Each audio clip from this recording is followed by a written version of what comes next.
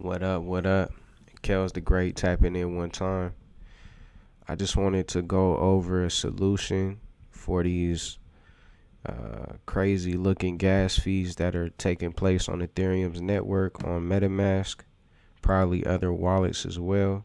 But this is the main wallet I've been using and noticing this thing happen on. So without further ado, this is what's going on. So if I were to come on, I'm just using this website as an example because this happened to me the other day.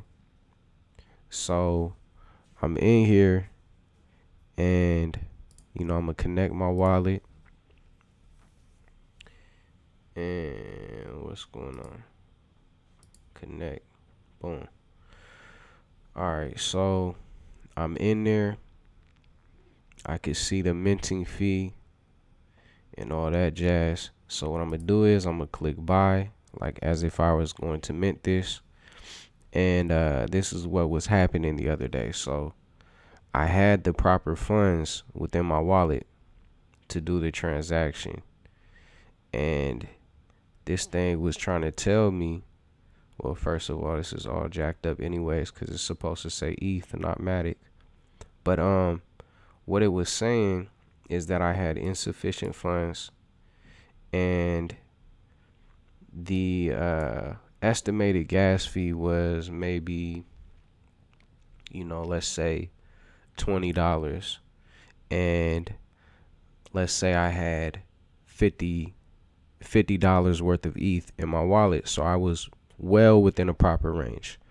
And when I went into edit, here's the thing: the max fee was set to like $80. Okay, the regular gas fee that it was saying that I would probably have to pay was like $20, but this max fee right here was throwing off my ability to purchase because it was above what I had in the wallet at the time. Okay, I hope y'all are walking with me. So the max fee was like $80. It was out of pocket. It was not within a proper range. So what I did is I went to edit suggested gas fee, boom, and I simply clicked medium, and it dropped that $80 gas fee down to like $30-40. I kid you not, the max fee, the max side of it. So this is basically the solution. Then I was able to save it, and I was able to then continue on with my transaction.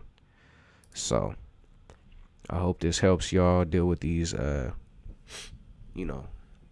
weird type of situations that's going on. Once again, like I said in the last video, some of these things you just got to tinker with and just figure out a solution, especially if it looks funny to you, then it probably is. So appreciate y'all's time. Make sure that you like the video, subscribe to my channel, and click the notification bell so you can stay up to date with this good information that I'm sharing with y'all. Peace.